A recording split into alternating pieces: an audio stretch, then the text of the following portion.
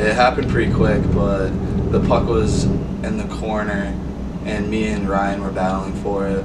And then I came out with it. I walked up the sidewall, and then I faked a pass to the D and kind of spun around the defenseman that was on me, cut to the net, and then I just shot a 5-hole and it happened to go in. And then I kind of had to jump the goalie too right afterwards, so I didn't even know it really went in. Everyone just like came at me and was celebrating. I was like, oh, well, that's cool. So obviously we have half our team's freshmen, so it was a lot of going over like all our systems and just trying to get some chemistry going between the lines. But the team so far has been real great. Everyone's really close. We do everything together.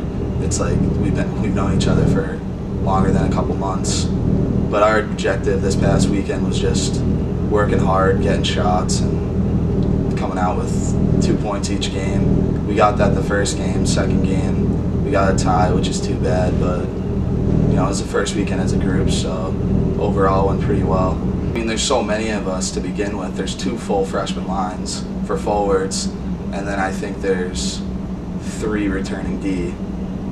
So pretty much the freshmen have to step up, or you know, the team's gonna struggle a little. I mean, obviously the older guys led the way too by example.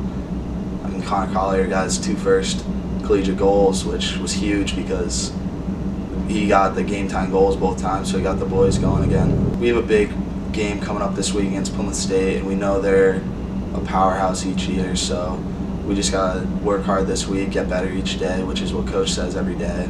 That's basically the big philosophy on the team. Each day you have to become better than what you were.